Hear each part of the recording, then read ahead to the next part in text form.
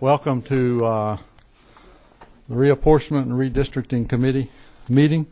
We'll start off with Representative Jackson, lead us in prayer. And which 17? Chairman, shall we pray? Heavenly Father, as we come before you, we thank you for your dear Son, Jesus. We thank you for this opportunity to come together to do the business of the house, Lord, the people's business, Father. And we ask for your direction, your guidance, and your wisdom. In Jesus' name, amen. Amen.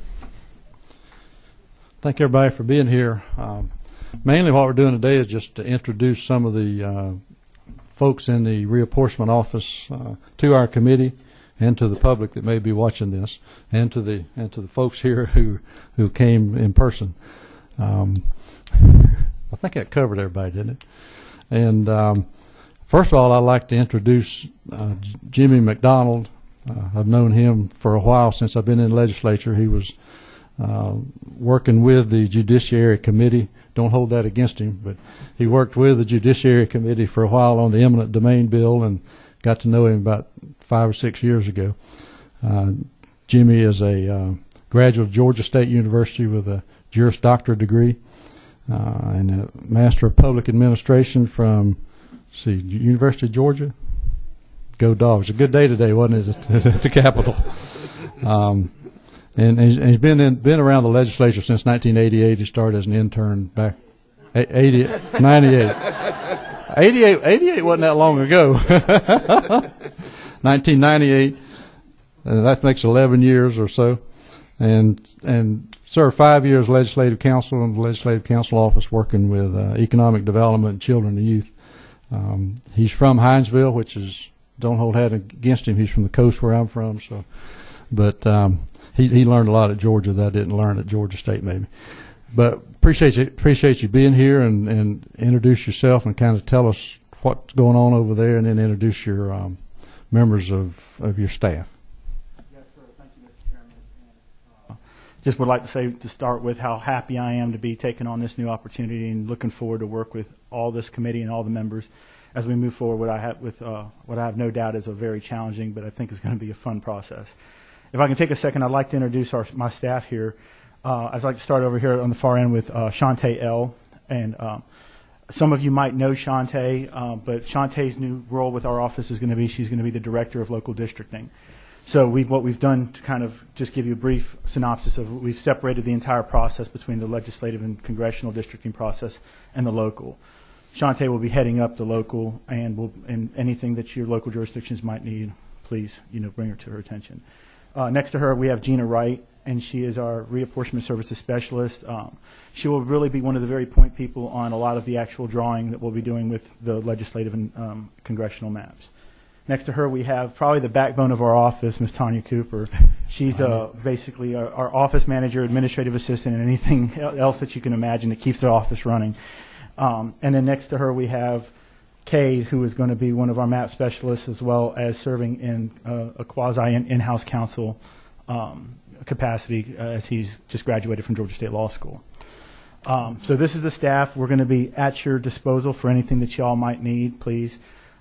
If I can just take a brief second, I'll let you know exactly what we've been doing up to this point. Okay. For the last few weeks, the overwhelming majority of the time has been spent on the actual transition, getting out of the purview of UGA and into the Legislative Services Committee as a Legislative Services Office, which is basically transitioning our IT stuff and procedures and letterhead and things like that.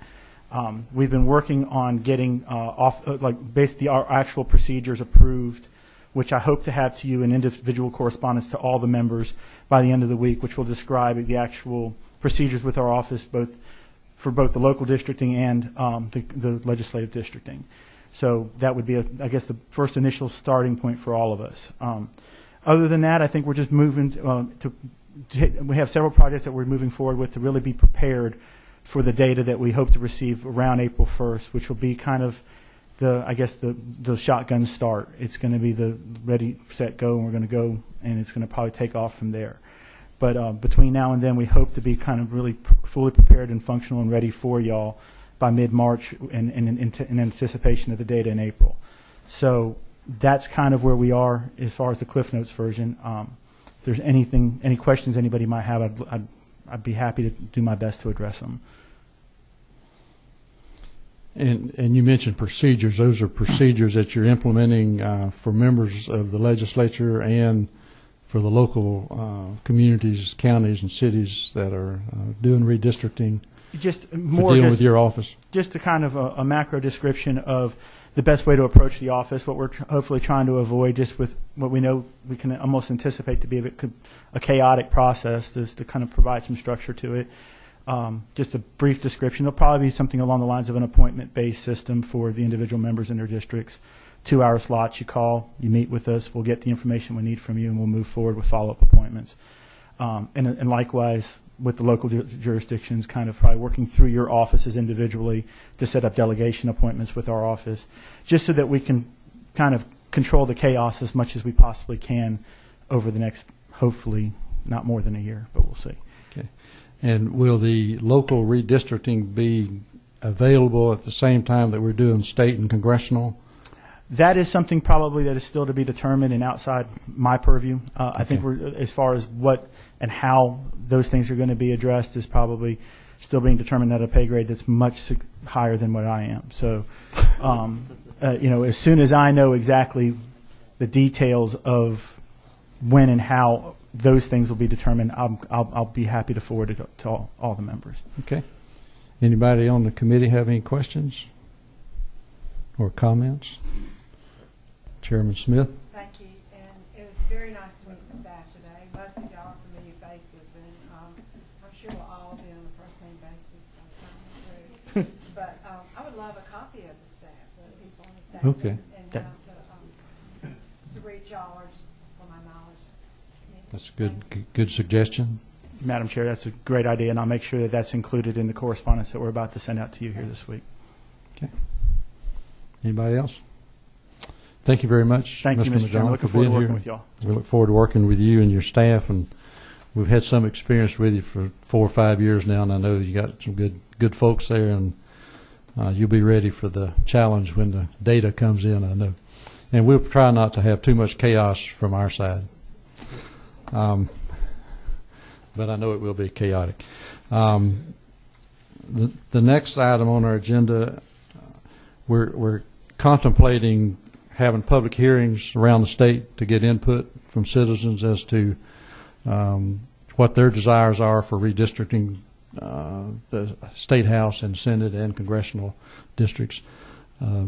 Representative Doug McKillop has been working on putting that together, and I've asked him to kind of lead us on that a little bit and tell us what's been going on there, and so I'll turn it over to him right now to talk about just concept of what we're kind of looking at. Representative McKillop. Thank you, Mr. Chairman. Let's see, in deciding how we're going to go forward, we're in a planning stage, sort of pre-launch on reapportionment. We don't have the local numbers yet. We can't go down to the district level or the precinct level until we get those numbers. But we can, as we say when we have that shotgun start, have everything ready to go. And so what we're looking at is 10 years ago and 20 years ago, there were public hearings held around the state. I think 10 years ago they had 7 or 8 public hearings. And so that's the first thing that I think we're going to put in the breast of the committee is how many hearings do we want to have and where are those hearings going to be held? And in our continuing effort to make this process one in which we make sure all the members in the House of Representatives are included and we go forward in a cooperative vein, I put on everyone's desk this morning a worksheet, for lack of a better word, just saying, we're getting ready to have hearings or getting ready to schedule hearings. Please, everyone, let us know either what cities you would like to have those hearings in or what criteria you would like the committee to consider as we make those site selections. And obviously, things like geographical disperse hearing sites, population sites, places that are easy to get to, venues that are easy to use. All of those things are going to be considered as we go forward, and we will be, I think, taking up the issue of the number of hearings and where those hearings will be held in a meeting very soon. But I did go ahead and put those worksheets out so each member would have one. They could submit their individual ideas to us rather than having to try and schedule to come to the committee and make that to us verbally. And that is something that we'll be taking and compiling and presenting back to the committee when we have that discussion. But it's gone very well, and we got a good response already today. And I encourage all the members, the ones here and everyone else, to go ahead and turn those forms back in. Okay. And one question came up. The information that's in each member's folder was about the meetings for 2001. Those are not suggestions for this go round. I'd mentioned someone, we were looking at a specific site and it wasn't on that list, and they the member said, well, it's not on the list. That's 10 years ago, so we're going to make a new one, and appreciate Doug working on that, and we'll get that together as soon as we can. Of course, it'll be a joint meeting, so we have to coordinate it with the Senate Reapportionment Committee, and get agreement between the two of us as to where to have those public hearings and those kind of things. So, number 28, who's down there? Sisti, Representative Talton. Okay, way down there. Have I got you? No, that's the purpose of what Doug's working on, is determining how to cover the state as efficiently as we can with as few meetings as we can, but at least give access to most of the areas of the state so they can have input into what they want us to do in their areas when we go there.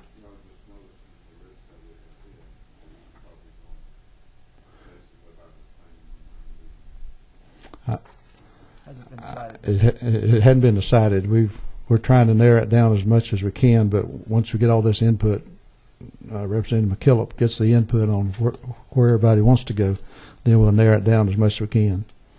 Because we are short on money, so we don't want to have any more hearings than we have to. But it's important that the citizens of Georgia have input into our process, and that we have the benefit of their thinking on what we should be doing and how we should be drawing these districts and everything. So we're probably going to have the public hearings, and probably have more than what's on that list, would be my guess, but that's to be determined.